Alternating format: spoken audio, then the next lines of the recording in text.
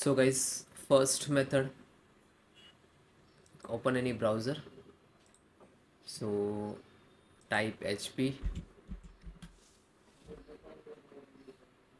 go to www.hp.com.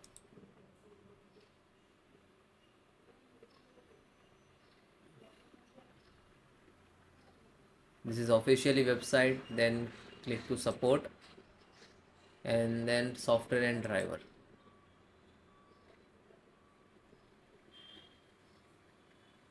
And click to printer, and guys enter model number. So guys, next HP LaserJet Enterprises MFP and M528f, select this. So this is your printer. So by default detect Windows 10 operating system. If you are using difference, like I am using Windows 11, so just click to choose to different. Okay, like Windows 10, 11 and 8 and 7, all they are there. Okay, so then click. So all the other operating system installations process also same, no worry about it. You just follow which is I'm guiding.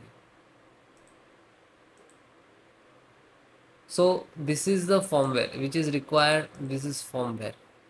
So you have to update the firmware. Just click to download it.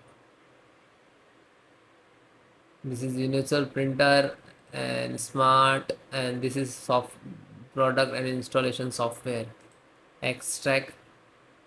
So guys, I recommend you to download this one. So all include with the software.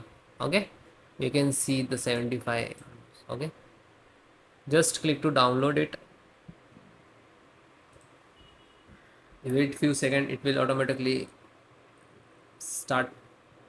Single click to open and then click to yes.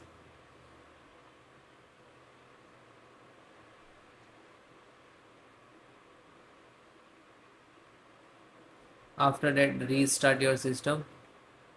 Okay, and then check it.